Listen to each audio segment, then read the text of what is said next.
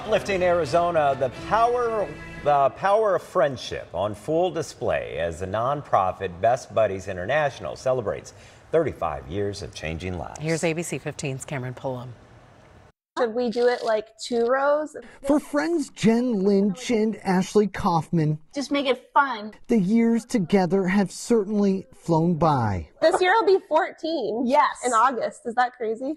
Their unique bond of trust and love first formed through a nonprofit called Best Buddies International. When we first got matched, I was like, this girl's bubbly just like me. Perfect. Ashley was born with a neurological disorder called neurofibromatosis type 1. It causes my motor skills, my speech impairment to be haywire, kind of. She says as a child, her condition led to isolation at school, bullying by classmates, and a feeling of loneliness. That is until she found Best Buddies and, of course, Jen. Campaign poster where it said, come meet us was everybody needs a friend. And I was like, yeah, everybody does need a friend. The organization's mission is to pair up volunteers alongside a buddy with an intellectual and developmental disability, forming genuine relationships that have proven to enrich lives. It's just changed my life for the better. I'm more outgoing.